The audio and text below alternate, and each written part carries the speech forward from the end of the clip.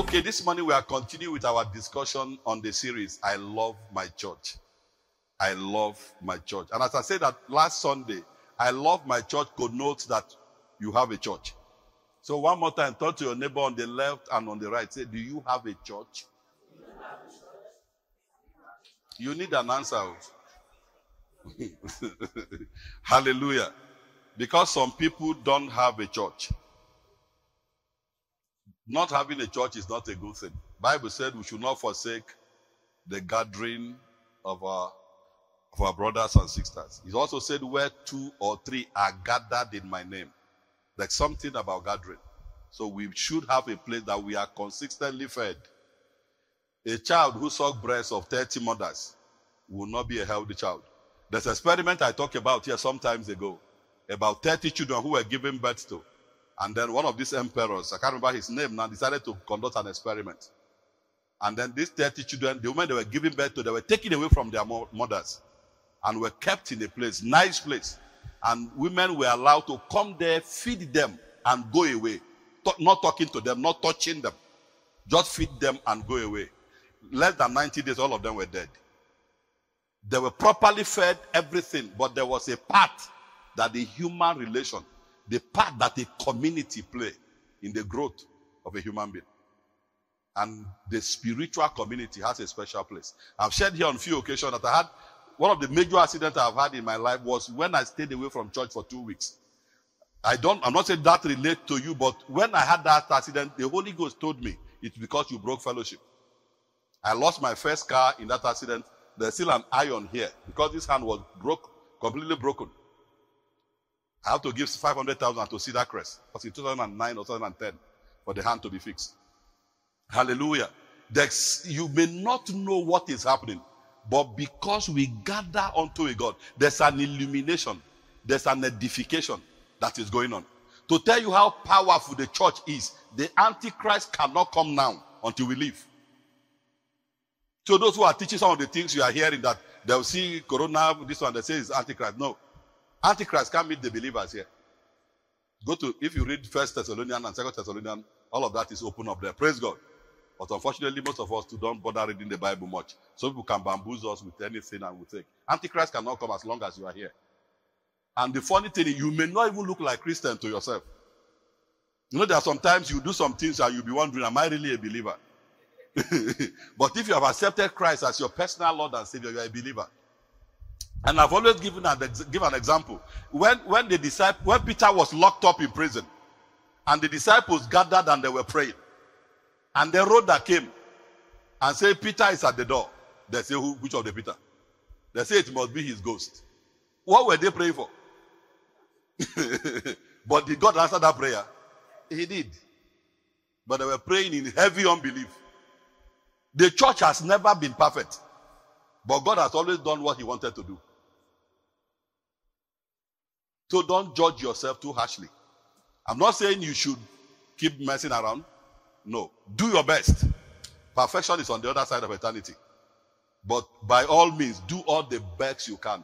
And one of the places that will help you to do that is in a church where you are committed to. It creates opportunity for accountability.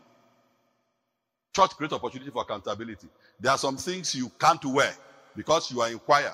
You feel one of your sisters may see you. Even though you wanted to wear, it's a help for you. Everywhere I've ever been, the moment I show up, I identify myself. I'm a Christian. So that even the day that my body is doing me somehow. Hallelujah. I got back on Facebook yesterday after 10 years. I noticed I left there in 2012. So my coach said I should go back. That the most active social media in the Middle Belt is the Facebook. And as a pastor, that I need to be there. So I went back. And then I started scrolling down some of the things I posted in 2012. And I was wondering, I look at some of those, I said, oh boy, you were a Christian this time. You know, I saw some of my posting. I don't know who I was talking to. I said, I don't miss you. I miss who I thought you were. I was a bachelor. Hallelujah. Then I saw something else I posted. I said, maybe you need to eat the makeup a little bit so that you can be fine inside as you are outside. You know, can you see some of those things? Let's not go there this morning. Hallelujah. So, but I was a believer. At that period, I was doing tongues and all of that. So those, some of those things and all of that. Shema, why are you so shocked? Hallelujah. Hallelujah. Stewardship is what we are picking out of this. I love my church. Loving your church make you, one of the ways to love your church is becoming a steward to what God is doing there. Scripture says we are stewards of the mysteries of God. Those, stewardship, to be a steward is to serve, is to be a servant. To be a steward is to serve. Stewardship is a critical aspect to how we live our life before God. And sometimes, unfortunately, the moment you mention the word stewardship, the church becomes uncomfortable. Because stewardship always comes with giving. It always comes with serving. So the moment you mention the word stewardship, the church becomes uncomfortable. And then I asked a question on Twitter that if I pass the mic around here this morning and I ask a simple question, have you ever been blessed because you gave either to God or to man before? Almost every one of us have a testimony that you gave. Either you were led or you decided to give and you were blessed because you gave. Then why are we always uncomfortable hearing about something that blesses us? If giving bless, why are we always uncomfortable hearing about giving? And when we're talking about giving in terms of stewardship, now we're talking about giving of your time, giving of your talent, and giving of your treasure. That's the area we're looking at this morning. It's unfortunate because it is the truth that for a believer to be blessed, he must give. But whenever we talk about giving, we become uncomfortable. Every hall will become quiet. Hallelujah. It's also unfortunate because God's mandate to us to be a good steward is not so much about giving as it is about the direction of our worship. Because whatever you value, you will worship it. And whatever you worship, you value. And whatever you value, you will give in the direction of that thing or that person. You can give without loving, but you can't love without giving. And permit me, I struggle not to say this, but I just have to say it. Somebody put up, one of my schoolmates who is now married and pastoring, a lady, she's married now, she's a pastor in UK. She posted something yesterday about something nasty that happened about a choir lady that is trending on social media at the moment, about abuse in marriage and all of that. And then under her, what she posted, I commented. I said, this is one of the reasons why I take divorce cases, even though I'm a pastor. And that it offends some people. God hates murder more than he hates divorce. Because he said whoever take another's life, his life must be taken. But he said he hates divorce. So on his judgment on divorce is hatred. But his judgment for murder is that the person too must be killed. So that is a little bit higher. Relationship. There are some persons that must never marry.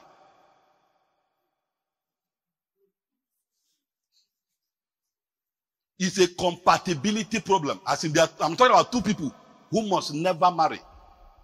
I know one or two of such persons who got married and it was, thank God nobody died in that their own case. But everybody just have to, there are some temperament and some personalities that can never cohabit. Hallelujah. And I'm not saying from the pulpit that you should divorce, but you are also not stupid.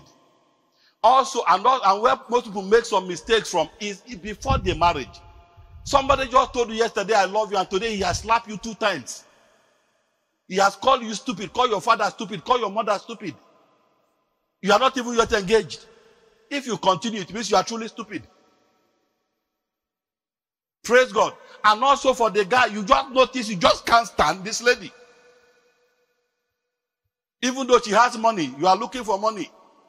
She can help you rent house. But you know me and this person can't cohabit. Why should you make progress? You have heard me say in front of my wife, there's somebody I did not get married to. That my wife, after looking at the matter one day, you say, why didn't you marry this person? Because the person was too good for me not to marry the person. And people had to give you a small CV. When I met her, she's the last born from the family of one of the biggest billionaires in the Middle Belt. She's the last born from that family. School abroad, she was 29, she was a virgin. School abroad. And plenty things. At that point, the elder brother was chairman of 2 banks in Nigeria, among several other things. But do you know why I didn't marry her? Physically, I didn't like her. Her size wasn't the size of women I want. That was what I didn't like. That's why I didn't marry. I did not consider any of those money or any of those things. It was in Gwarinpa here. And I was not the one really chasing her. She saw my picture, ran from Kaduna to Abuja straight to come and meet me. Decent Christian girl. But I look at her size. We're taking a walk in Gwarinpa here one evening. She came to see, we're taking a walk. I look at her size. I say, not my size be this.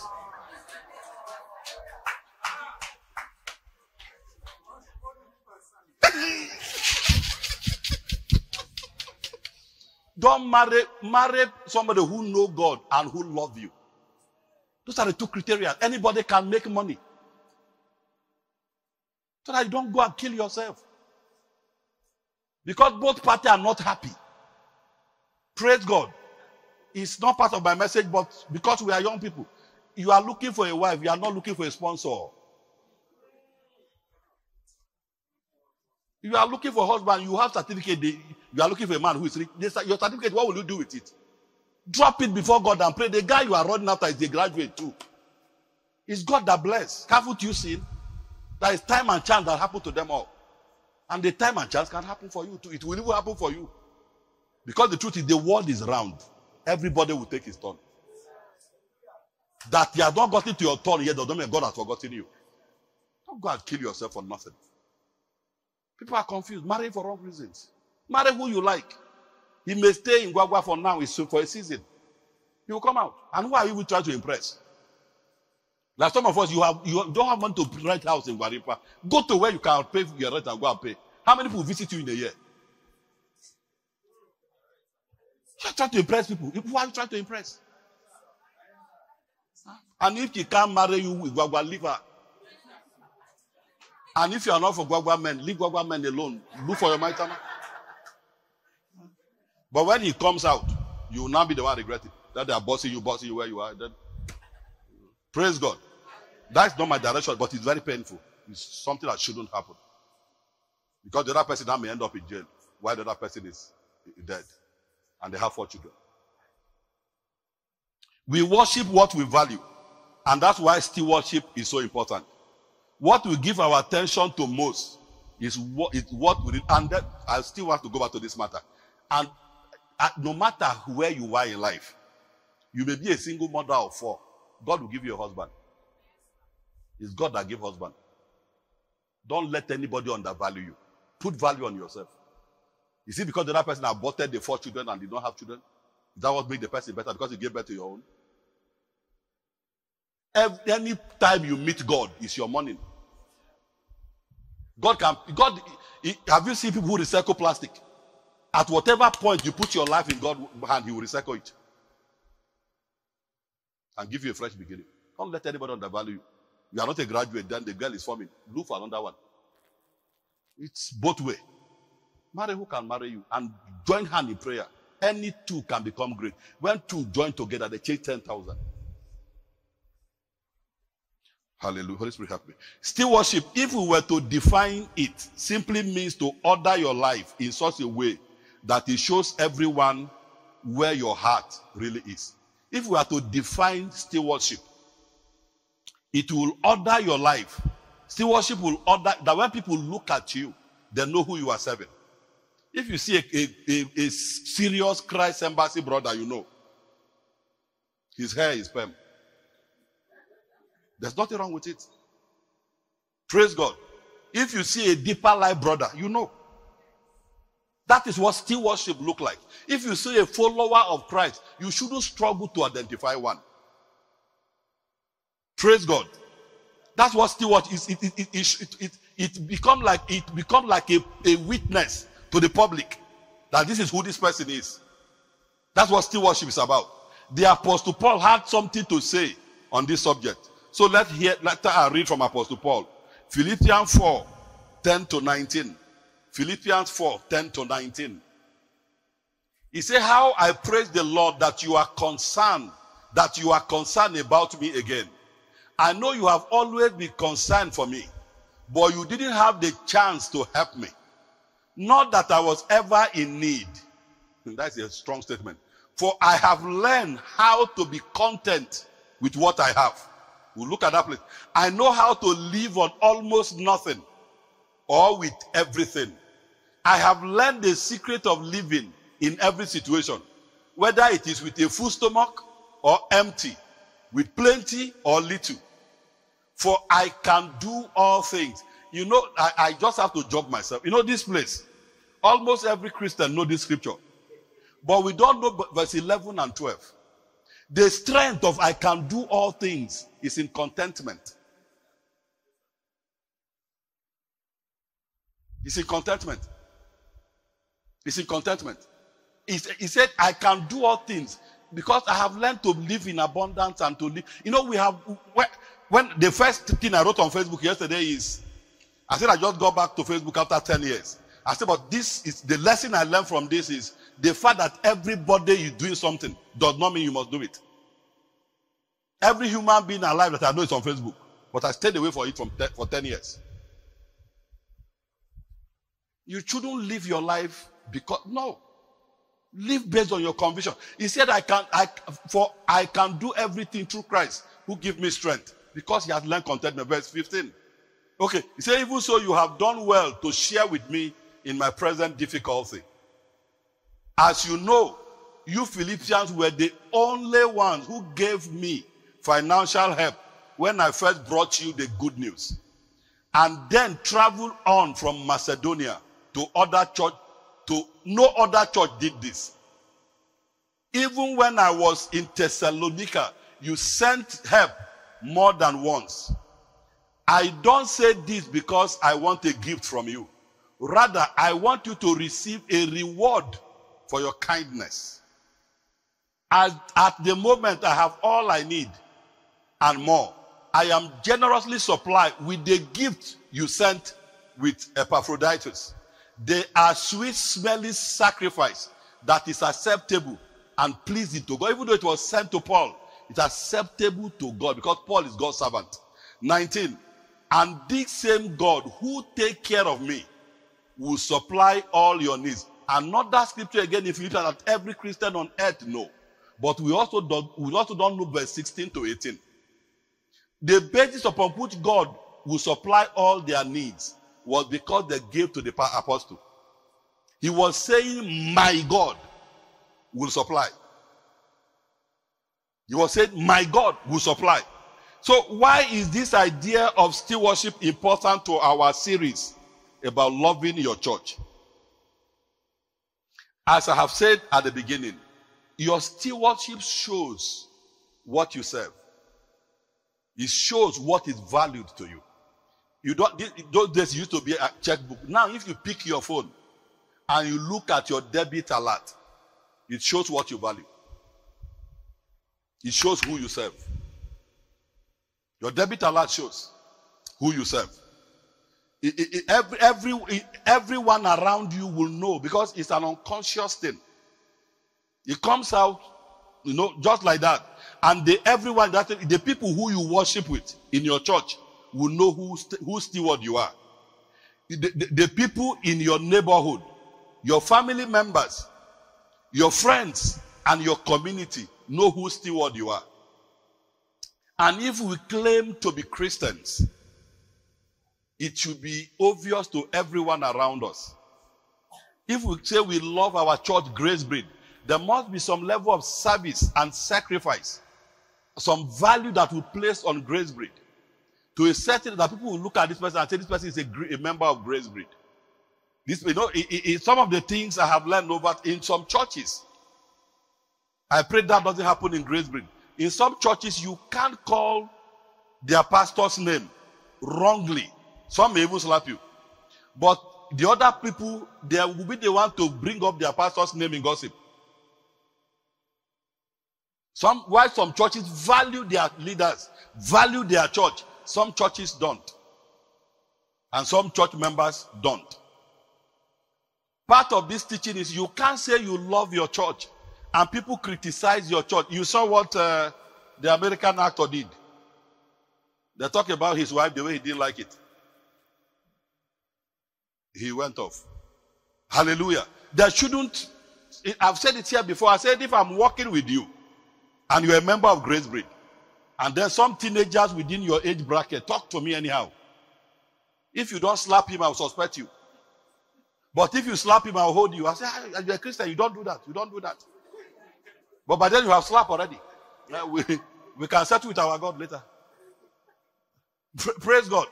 Those are some things that you now stay somewhere. People are insulting your church. They are talking about the church. Where you go to, the God that you don't really value him.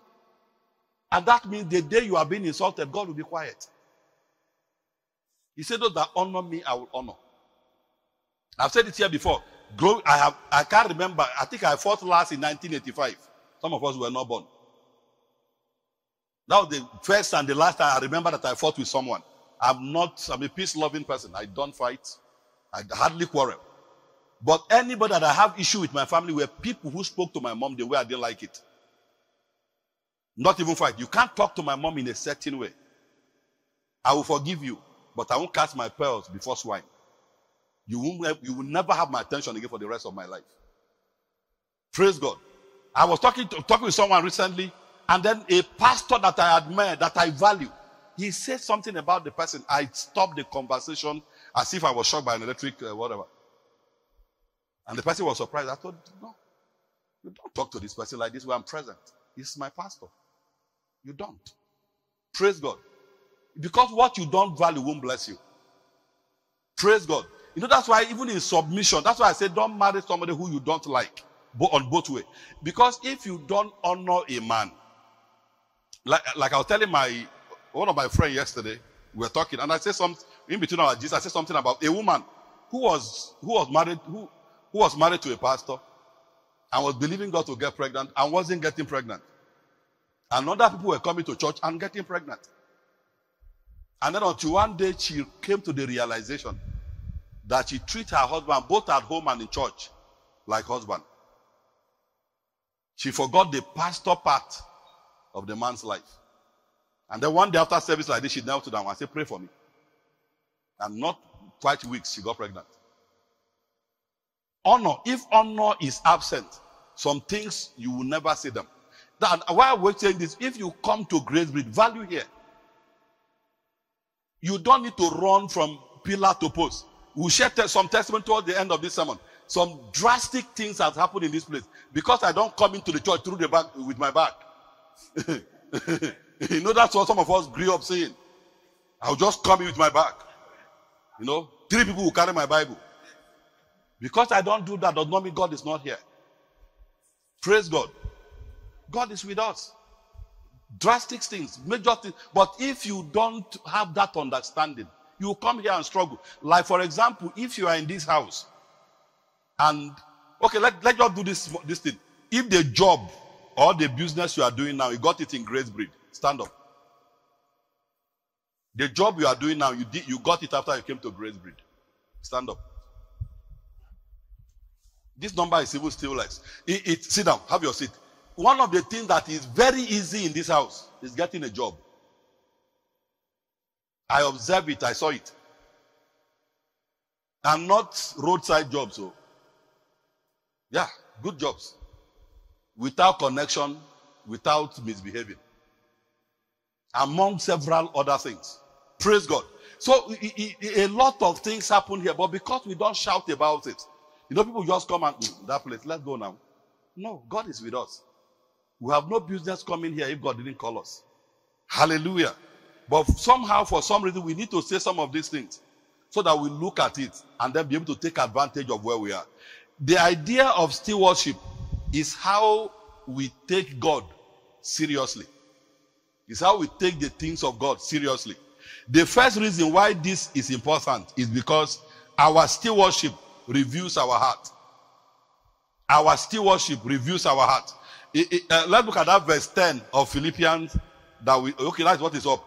He said, yes. He said, how I praise the Lord that you are concerned about me. He said, I know you have always been. How did he know? Because they were given to him. Because they were given to him. What we serve, what we give, what we commit, with the sacrifice we make, shows what is in our heart. Reveals where our heart is focused on. Hallelujah. One of the things that blessed Apostle Paul about the Philippian church is that he knew how much they all love him and his ministry. He knew that they would pray for him. He knew that, but that giving, because the prayer, I was thinking yesterday night, or was it this morning? You know, most of people said, I'll pray for you. They don't pray. That's why you must have a prayer life. It was this morning I was having my bath. I thought of that thing. Most of people said, I'll pray for you. They don't. It's good to have your personal prayer life. Speak over your life from time to time. Don't wait for people to speak over you. Praise God. Maybe that's for somebody. Paul wasn't so much blessed by the fact that they were rich and could do this. As a matter of fact, he said even out of their lack, they were given.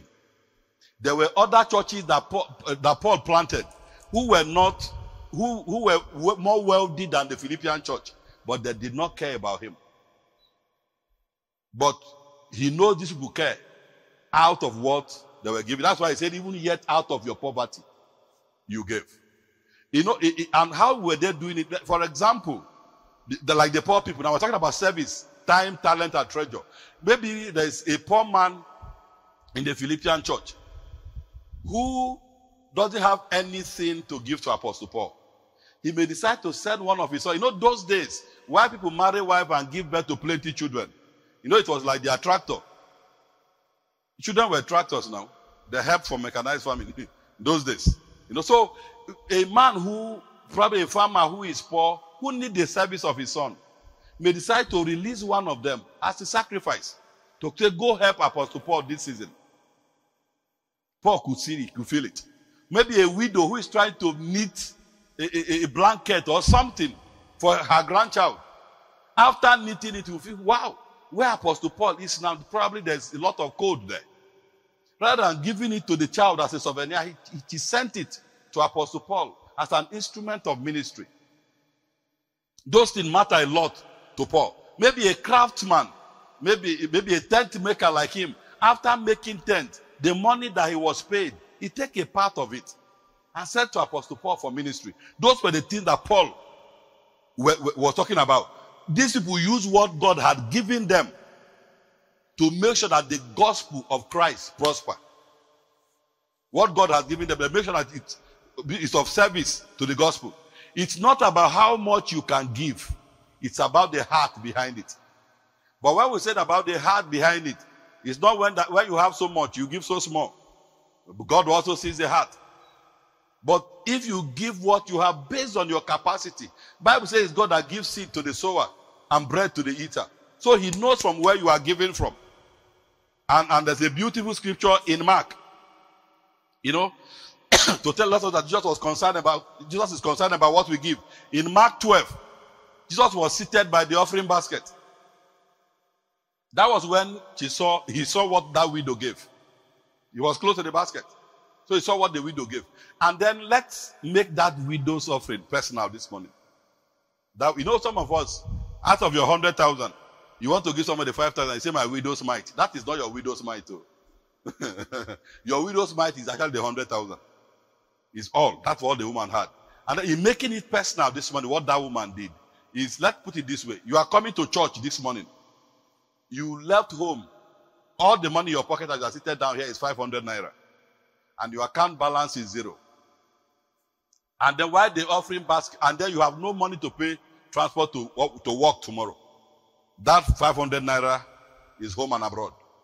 And then as the ushers are passing the offering basket round, the Holy Spirit said, drop that money in the offering basket. At that point, whether you drop it or not is what will prove whose steward are you. Who do you serve? If it's God you serve and it's the Holy Ghost you heard, you will drop it. You may be crying, but you will drop it. But if it's not God you serve, if you came to church because you noticed some fine girls used to show up here. Hallelujah. Because it's easy to read that story and not put life to it. And not put life to it. A few persons have done it in the past. It's actually not always an easy thing to do. No lunch tomorrow. Your brain, you know, survival instinct is the most powerful instinct in man. Your survival instinct will jump up. Oh boy, are you stupid? What is wrong with you? Not knowing that this 500 naira in your pocket can actually disappear before you get to the gate. And then you begin to ask the same God, where do I go from here? You know, there's a tribe in Nigeria that if they want to marry, they make sure the sister must get pregnant first before wedding, so that they don't marry a woman who will not give birth. I said they have forgotten that God can cause the stomach to swell up. And after the wedding, the thing go back. It's not wisdom. Anything that is not done by faith or in faith in this kingdom is sin. It's sin. Hallelujah. The second thing about stewardship, that we're talking about the next one, stewardship starts with contentment. That was where I jumped forward earlier. Stewardship starts with contentment. To be able to give, because nobody really have enough. I was watching a documentary about John D. Rockefeller, the American first known either millionaire or billionaire in dollars. I was listening in his documentary. They asked him, how much money is enough? He said a little more. Did you hear that? The richest man on earth. They asked him, how much money is enough? He said a little more. So it means money can never be enough. Whatever you own can never be enough. But being able to give, has to come from the part that you are satisfied. You are not satisfied, you are contented with what God has given you. And then a story of an very ambitious young man jumped at me. A young man, ambitious church boy, went to his pastor and asked the pastor to pray that God bless him. And that when God bless him, that as God bless him, that he will give 10% of whatever God give him, as he was already given. At that stage in his life, he was earning 40,000 monthly and was paying tithe 4,000 naira. So he asked the pastor that God will bless him so that the tithe, his money can increase, so that his tithe can be bigger. And the pastor prayed, and then they agree with God, that as he does that, as God bless him, he will give the money and all of that. And not too many years after, God blessed him so much that the 40,000 salary before became his tithe. So he started making 400K a month. And then at that point, he realized that agreement with God is costly. How can he be giving 40,000 every month? So he came back to the pastor and said, Pastor, can you pray to this God? Let him release me from this agreement. And pastor said, no, that is difficult. But pastor said there's a way to do it. Let's pray that God will bring you back to 40,000 monthly. Since you don't struggle to pay 4,000 naira tithe. And what I just said now explain some of the things that some of us go through. Because God knows the heart. They know that if they take you beyond this level, you go marry a second wife. The only reason you have not married a second wife is because you can't rent a 2-bedroom. So they keep you in room and parlor for a very long time until you grow. Hallelujah. They say this purity you are claiming as a single person.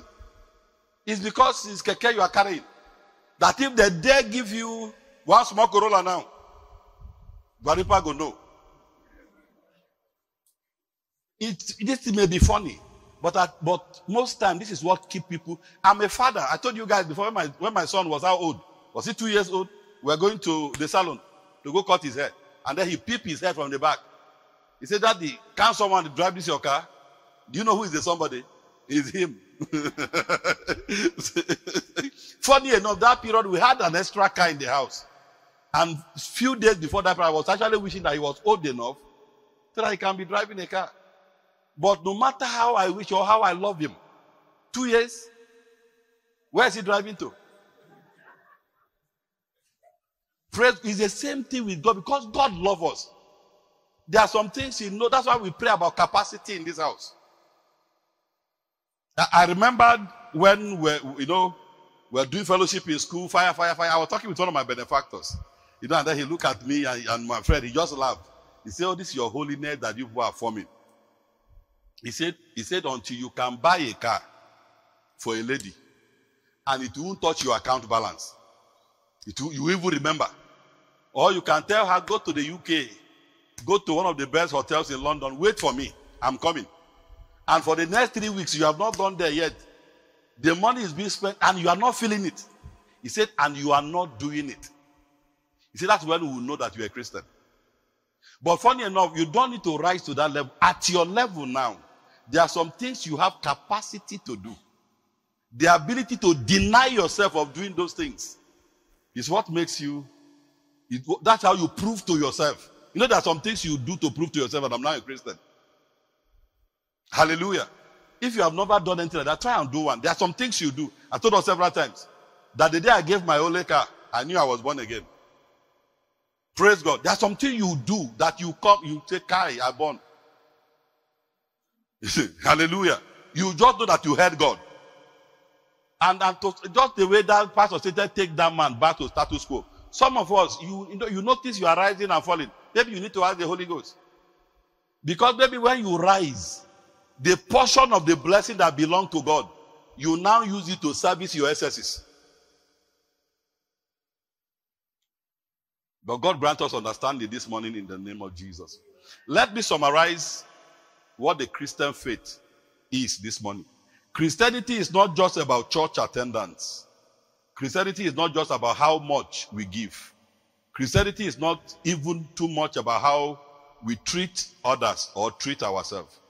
But if you are a Christian, then everything about you is Jesus. If you are a Christian, Apostle Paul said, in life, in death, in eating, in drinking, Christ. Christ. Until you get to that place, there are some things God won't commit to your hand. You notice that you don't struggle with God. You don't struggle with God. We were talking with a couple how many days ago. He said, my husband said I shouldn't wear eyelash. And she dropped it off. Praise God. You remember me saying last Sunday, I told my wife, no African magic. She too said, no premiership. Both of us drop up. Until we get to that place with God, that everything about you, you don't struggle with God over anything. It becomes beautiful to be a Christian. It becomes beautiful to be a Christian. And at that point, that's where the Bible says, against such there's no law. That's the fruit of the Spirit. Those are the things, those contentment, those kindness, those gentleness, those obedience. It becomes impossible for the devil to find anything in you. Hallelujah. It also becomes impossible to make wrong choices. Because if your choices are determined by God, not your flesh. And most of the time when it comes to the flesh, the things that we are choosing, those things don't last. Have you noticed? As I said, that going back to Facebook yesterday after 10 years, some of my classmates, I can't recognize them again. Those who were slim 16 in my class those days, I saw a few of them yesterday. I was wondering what happened. Their grandma has resurrected. Is that the one on Facebook? Some of the things that people were breaking their head about that time. Praise God. And unfortunately, there's no amount of exercise that will handle it when it comes to a certain age. The expression of our faith is the practical outworking we call still worship. The expression of our faith is the practical outworking that we call still worship. I think it was Pastor Adeboye who said there was this jeep that he loved almost like a child. And then he went to God one day asking for higher anointing. And God said, give me that jeep. He said, now wow. He said, but he gave. Praise God. Professor, he was staying he keeps talking about that one room in Mushin. Abi? A professor from the quarters. He was on his way to become the youngest VC in West Africa. That was his dream before God showed up. And they had to leave the quarter when it was time for when he became overseer and needed to do full time. One room in Mushi. But it was in that one room that he was praying that God, I beg, give me 2-bedroom. I have a family. And God said, I won't give you 2-bedroom. I'll build you a city. And for those who have been to the Redeem Camp, you will know that God actually built him a city. And God is not a respecter of person. Who do you serve? I've said it here before that after personal fellowship in school, something came out of me that to be relevant in life, it's either you serve God or you serve men. You must serve someone. You must serve someone. How are we ordering our life to give the most glory to the one who gave it all to be with us? The sacrifice that Christ paid, we won't understand it on this side of eternity. But one of the things that help you to understand it a little is when you see people get born again and their life changed. I was privileged to be a student pastor on campus. You know, student pastor. You go to canteen with everybody on a jam food. You cook a concussion in the hostel, everybody jam it. And then you get to the fellowship and you lay hand on someone. And you pray for someone. And then the person get healed. The person get delivered. Missing result is found. School fees that couldn't pay, paid. You know, at that point, you know that this thing is not because of you. Somebody paid for this thing. Somebody paid for this thing. And the same thing it is at every level of life and destiny. How are you treating the sacrifice that Christ made? You know, I think one of the problems we have with being proper steward of time, talent, or treasure is that we think that what we give in these three areas just disappears. I talk about this a little bit in the first service. You know, when we give these days, is to give now, receive tomorrow. Give now, receive tomorrow. We think is MMMMMM. You know, and all of that. But Christianity giving is beyond here. There's a heaven. There's an eternity. That's what Apostle Paul was saying. That he said a reward is waiting. Something is being entered into your account in heaven. There's an account in heaven for a believer. And I gave an example in the first service. I said if there's nothing in heaven, why should someone like Pastor Adeboye, 80 years old, still be winning soul, running from city to city? What is he looking for? How much money does he need anymore for the remaining years he has to spend on earth? Hallelujah. There's something beyond. What was Rehoboam looking for? That he will collect 1 million. Somebody will sponsor with $1 million private jet. He will come and stand in the hot sun of Africa, shouting. What was he looking for? There's something on the other side. And for anyone who believes in Christ, anyone who is a Christian here this morning, it's assumed that you believe that there's eternity. And if there's eternity, there are crowns also in heaven. Praise God. So the service we render here, there's another side to it. But because these days as pastors, we don't even talk about it anymore. You know, because of the level of hunger, at the moment, people don't even bother to talk about heaven again. Yeah, because people have not even eaten, you are talking heaven. Praise God. But there's a heaven. You know, Paul said, credited to your account. Not that I desire your gift. What I desire is that more be credited to your account. The Bible tells us that nothing we do for the Lord will ever be in vain. God sees to it by keeping track of everything we do for him. It was Peter who was asking Jesus. He said, we have left all and follow you. He said, what are we going to get? He said, here on earth 100%.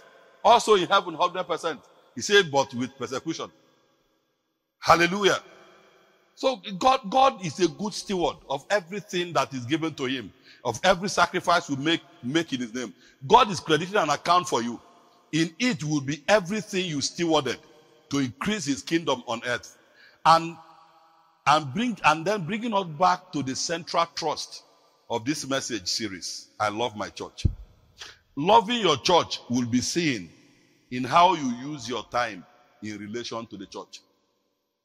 If you love your church, how you spend your time a portion of it will reflect that you truly love your church. Loving your church will be seen in how you use your talent and your gifting to benefit or to profit the church. If you love your church and you are gifted in the area that your church needs, you will not actually be comfortable. Praise God. You won't be comfortable sitting in church and then the area that you are good is suffering. A part of you will not be happy. Haven't been an usher in church for like 13 years of my life, or 14 years. I was an usher for like 14 years. Any church I go to and the ushering department is not doing well, there's a part of me that shrink, that feel bad about it. Because it's something I've gone through seminars, through training, and all of that. Praise God. It's the same thing. Loving your church will be seen in how you use your treasure, your finances to further God's kingdom. You can't have the money and then the church is asking for money and you know who gave you this money and then you seated comfortably. It means you are not yet a steward in the house of God. It means you don't really love your church. Praise God. And finally, we must never forget, what do you have that you have not received? Even the time that you have. Remember the man who built barns. They said, today your soul is required of you. So it means that time was given. The person who gave it took it back. Your time, your talent, your treasure, your money is a gift. You must know that there is a purpose in the mind of the giver. When somebody gives a gift, there's a purpose in his mind, especially God. He told Moses, he said, I have anointed Aholiab, and what's the name of the other one? Bezalel. In craftsmanship, what was the purpose? That their expertise will be used in building the temple. Even the dollar they collected from Egypt, it was collected in the wilderness to build the temple. So whenever God gives, the primary purpose in the mind of God when he gave you something, or when he gives you something, is that it will be used to prosper his kingdom here on earth. The gift you have, the talent you have, the treasure you have, the primary purpose, it will touch you like a tap conducting water. But the primary purpose is that God will be glorified.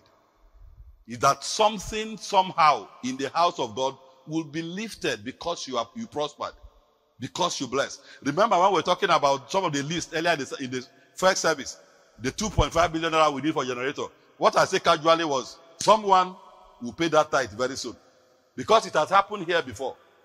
We needed money to pay rent and we prayed. And bam, somebody made 25 million. Here, there were still less than 1 year. And then the person paid tithe of 2.5 million. But God will not give that kind of money to someone who he knows will not give it to his house. Hallelujah. So this morning, search your heart a little bit. What do you do with what God has blessed you with? What do you do with what God has blessed you with?